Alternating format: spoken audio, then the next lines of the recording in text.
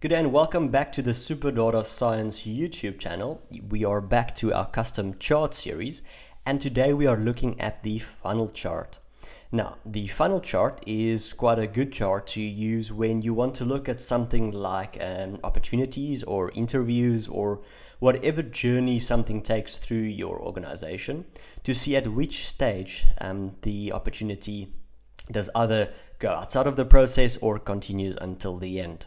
You can also look at specific statuses that some of the opportunities are in, and this funnel chart does actually work quite well for it. Today we will build our own representation thereof in Tableau. In fact, you're in for a surprise today. We are looking at two methods of doing it, and we'll go through both of them and see which works best. Alright, let's have a look at the data we'll be working with. So firstly, it's the sales cycles that we'll be looking at, and it's only got one sheet. The Excel file will be available on the link provided below, just as a by the way.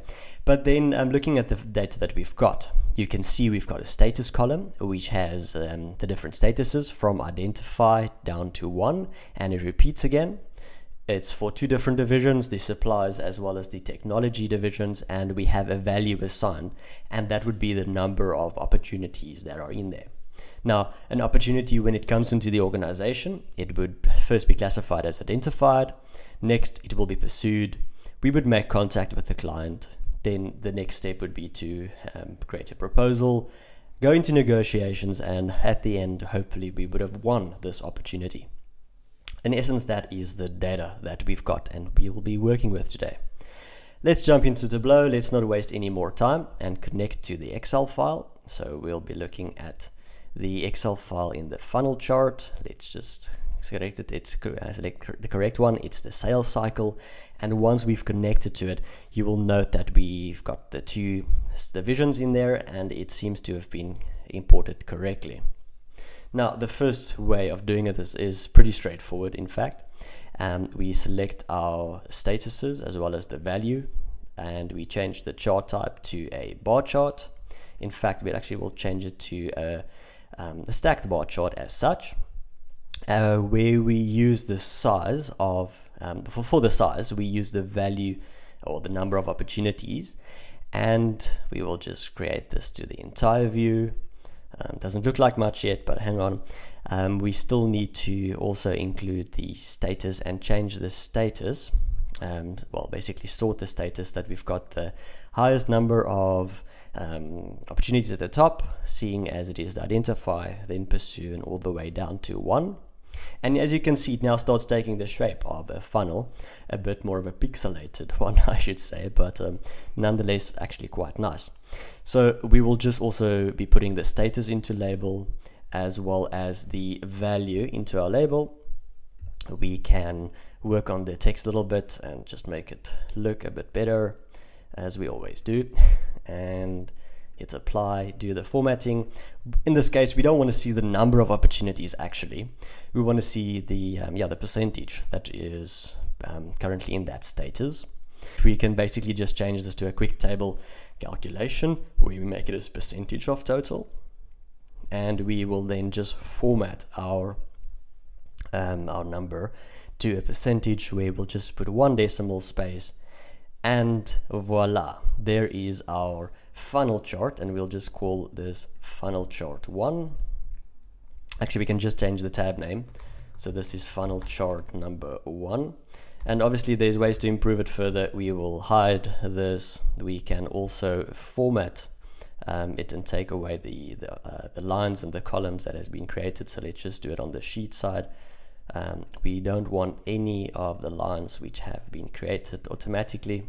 We will just remove all of them, and once they are removed, you'll see we sit with a much nicer looking chart that actually represents our funnel.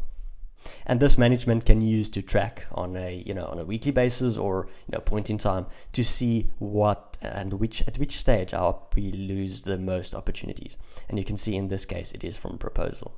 Now you'll remember that we obviously had the division in there as well, so this is looking for both divisions, so we could easily just drag our division into the filters shelf and just select both of them. We want to display all of it, and give the user the functionality by showing the filter. We give the user the functionality to select, I'll just change this to single value list, to select between each of the divisions and see how they differ. Yeah, and that's our first method of making a funnel chart. Right, the second way, or the second method, is a little bit more difficult, but the end product does look better. So let's start off by creating a new sheet and call this funnel chart number 2. Now for this, we need to create a couple of calculated fields. In fact, one for each step of the sales cycle process, or the sales cycle. And here we would just start off by the first step, and I'll just add a number in the front.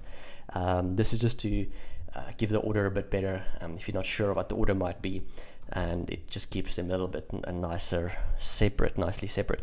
Okay, so firstly we use identify, and we will start off with an if statement, and we'll say if the attribute of status is equal to identity. So obviously we know that is the first, identify, apologize. So identify, if that is equal to identify, or the lookup, if we use a lookup, where we'll basically see if we can find the value within a number of elements.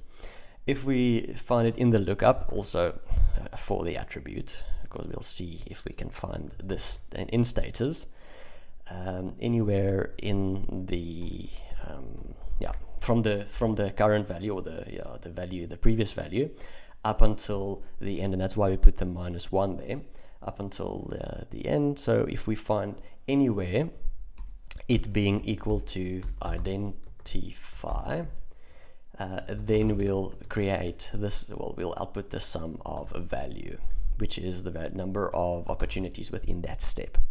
Now this same statement we have to do a couple of times for each one, like I've mentioned. Let's just change the single quotes there, once per each of the steps. So what I'm going to do is I'm going to create all of them and just put the video in fast forward mode. You can also create it by yourself, and I'll see you once it's all completed.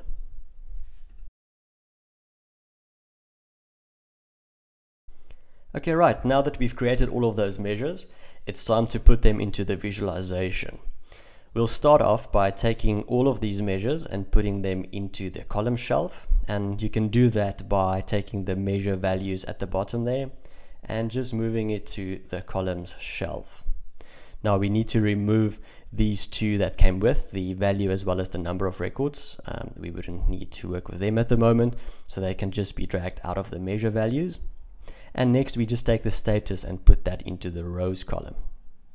We also need to make sure that for each of these calculations, under the measure values, we need to change the compute using to table down to work correctly, as it has to look at the rest of the data down the file. So I'll just change all of them quickly, and we'll only take a second to do that. And then we change the chart type to an area chart type. We also just need to ensure, if it's not like that already, to take the stack marks and put them to off under the analysis menu option. And then we've got a funny looking chart over here, which does not reflect anything to a sales funnel yet. But however, what we could do now is just take also the status and put that onto the color shelf. And then we can see that the order is not quite correct here. We will first, as you can see, the order should be identify, pursue, and contact, and we can just actually change this. So we'll put identify at the top, then we'll have pursue. I'll just change the order. Then we'll have pursue. After pursue, we've got contact, which is correct. Then we need proposal. After proposal comes negotiation, and lastly one. And there you can see there is the half of the funnels, the sales funnel, the funnel chart. And how do we get the other half is literally just by holding Control down and taking the measure values and creating next to itself. We then just do some magic with the axis where we edit it and select reversed. So in essence, it will show from the maximum value to the minimum value, and we've basically have the other half of the funnel. Now we can just hide these labels. We don't need to see them. We'll use some different labeling. So let's just do it like that.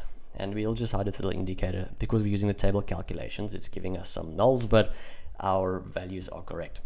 Okay, we can also just put, now that we are here, to put the division and use both divisions into the filter shelf and show the filter, just as we've done with the previous visualization. And we will also, just obviously to make this look like the previous one, remove all lines from the sheet. So it's again just running through all of these lines, making sure they are taken off. Then let's just see one more, and on columns we should have none. There we are. All right, next we can also put the labels of each of these statuses, which I think would be nice for our audience, is to put that onto the label. And we need to make sure that we only drag it onto the left side of the chart. So if we take the status over here and put that onto label, as well as we also want to see the value, right? So we'll put that onto label at the same time. And for that value, we don't really care about the number, we rather want the percentage. So we'll just add a quick calculation, or a quick table calculation, a percent of total, and we'll just format the label to be left and at the bottom. And let's also make it like we've done with the previous one, is just format the value to a percentage with 1 decimal. And we can obviously just make this a bit bigger, like we do. It's always about the finishing touches, I guess, to make it stand out. And I clicked cancel. Let's just do that again. So we'll just change this to a bigger size. Like I say, it's always about the finishing touches and clicking the right buttons. And there is our chart. Now we can obviously go and also remove the columns. Well, all of these lines that are basically showing us the breakdown between the charts. We don't want to see that, so we can just remove all of these and make our chart look great. One of the limitations, however, you will notice is that one doesn't have a specific size over here, but we can see that the bottom part of the funnel is actually the start and basically the one, and those would be all the opportunities that we have actually won. So the user can again toggle between the different divisions and see that at what part does most of the opportunities get filtered out. And you can see for technology, it seems to be at the proposal side, where there seems to be something happening under pursue for the supply side, and our overall picture. Before I let you go, I'm sure you're wondering how to get rid of this line in the middle. It's quite easy. You just go onto the color tab and remove any opacity that has been given. All right, and I hope you've really enjoyed these two examples, each with its own user case. Yeah, sometimes you might need to use these blocks kind of funnel chart, or a more smoother one. At least now you've got two methods on how to do this. All right, so don't forget to subscribe to our channel for some more of these exciting custom charts coming up. Until next time.